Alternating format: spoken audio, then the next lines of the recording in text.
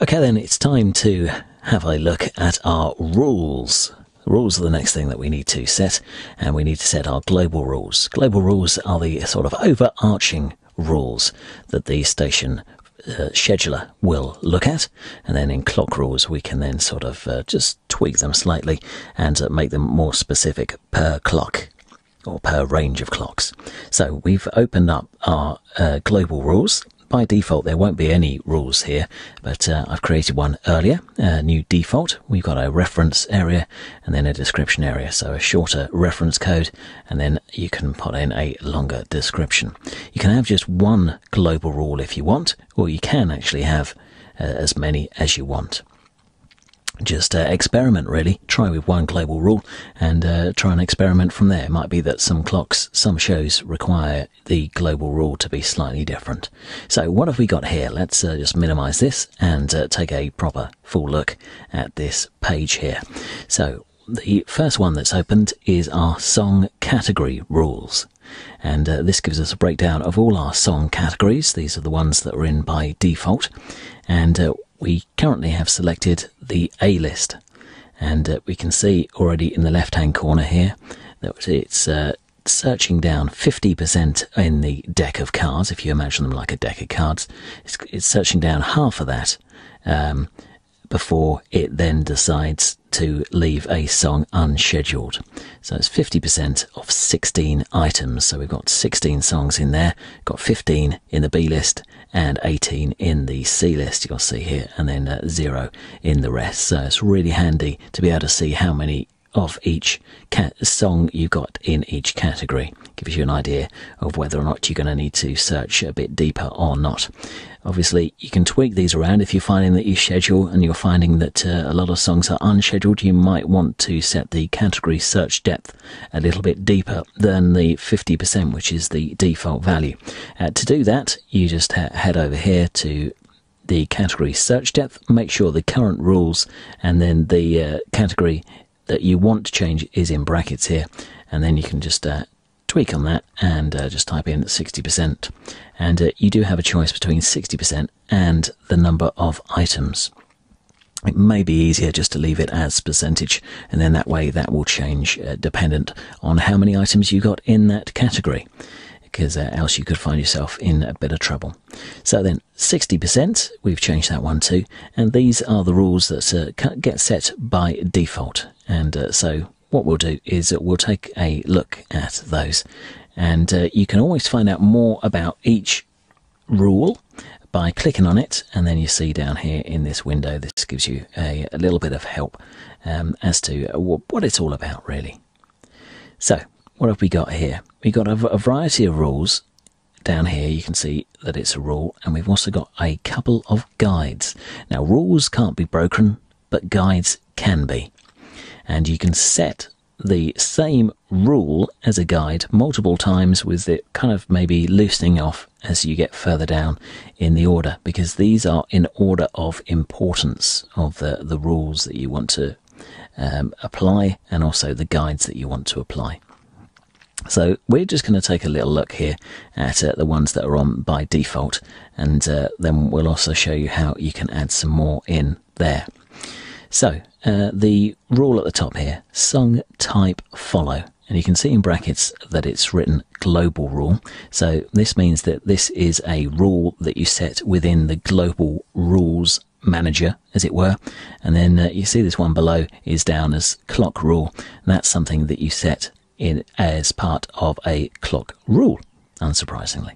So then this song type follow, it's saying look at this, and what we can actually do is down here we can see here the song type rules, and if we just click on the plus here, I've added in a couple of types, and you can see here that we've got boy band, heavy and manufactured. And this is basically saying that when there's a boy band track played, these ones are allowed to follow it. So it might be that we only want one boy band track played before it moves on to something else. So we don't want two boy bands back to back, as it were. So we can change that. For heavy, we might not want two heavy tracks back to back.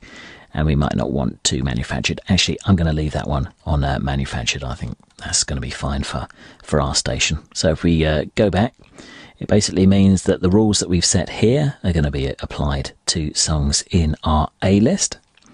And what's it going to do if it fails? It's going to leave the song. So if the song fails because it's another boy band or another heavy after it's already scheduled one, it's basically going to leave it at the top of the deck. So the next time that an A-list song is called for, that one will be up for consideration.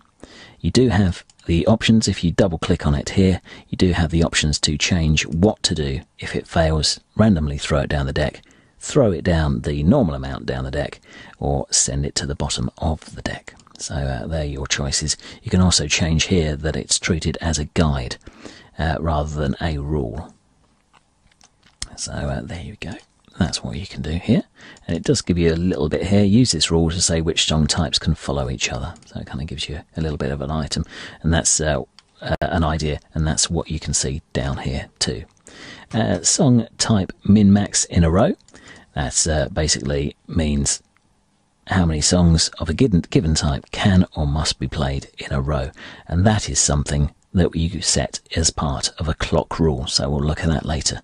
Again, you've got the usual fail here. You've got song gender follow. That's something that we set here in global rules. So song gender, there we go.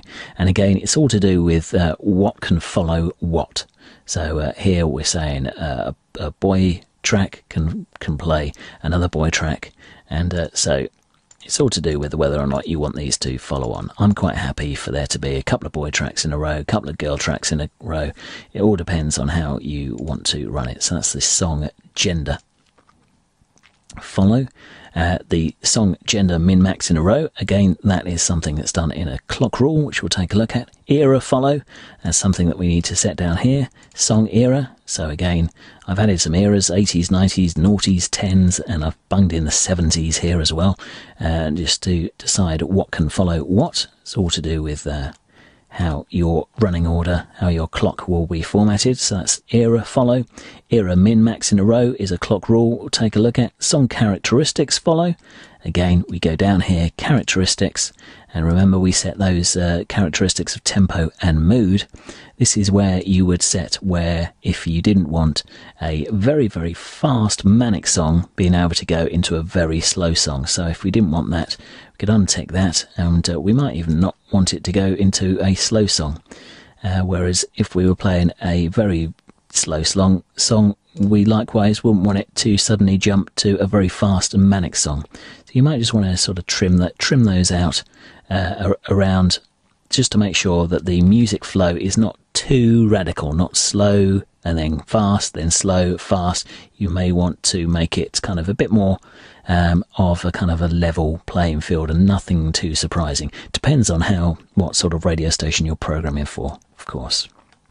That's the characteristics follow rules. And so that's been set there.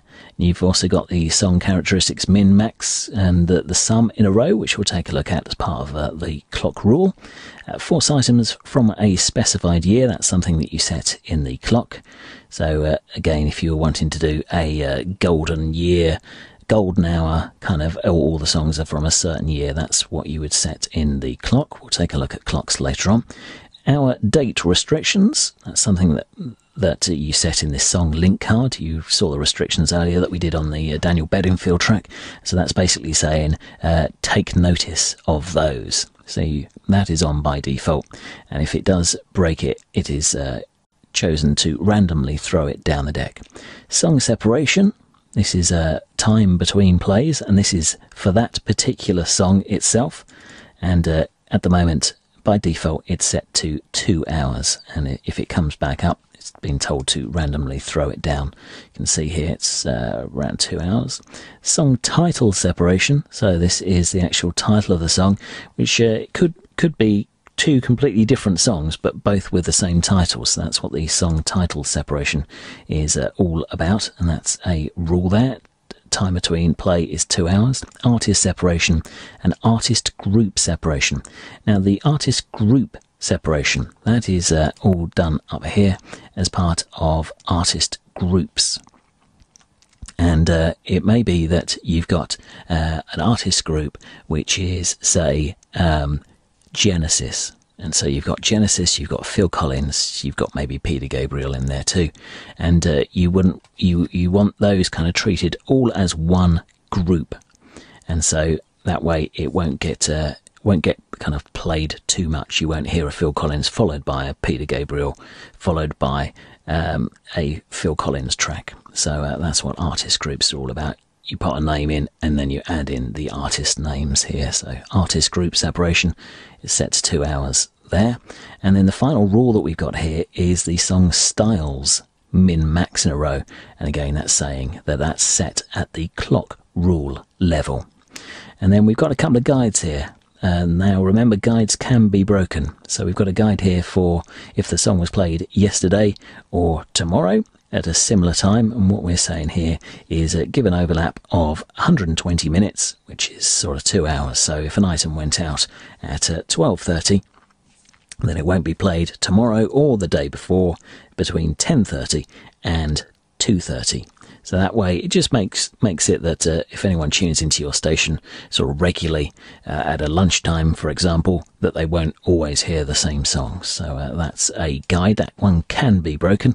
And there's also drive time protection here as well, just to make sure that we've done drive of the breakfast show and the afternoon drive time show. And an item will only be scheduled during the earlier period if it isn't used in the later period on the last weekday or today. So it kind of just makes sure that it keeps those two fresh. So if you're listening as you drive in and drive home from work, that the songs are different and mixed up. But again, that's only as a guide, and that can be broken. And so these rule sets are the same for every one of these categories at the moment. So what if you want to change or modify or add or delete some rules? Well, that's all done down using these icons down the right hand side here. And what you can do is you can change the order that these rules appear in. So you can highlight a rule and then click on this up and down arrow. That moves their order in the rule sets here. You can highlight this one and we can click on delete, and that will remove the selected rule. If you want to add one in, then we can click on the plus here, and that shows all of our rules. We've got some general rules, some timing rules, and we can see what we've got set here. Anything that's greyed out like this, that's already been set. That's already in our rule set. And anything that's a little bit lighter here, in a sort of a lighter, darker black, that means that that's a rule that we could apply if we wanted to. And we've got timing rules here, song title and song rules. So there's a stack of rules. There's more details about the rules in the help document that's available, and also in the help menu as well. Explains a little bit further about the artist group. But as you can see, there is a huge number of rules that you can apply should you wish, and just sort of play around and tailor it to your specific station.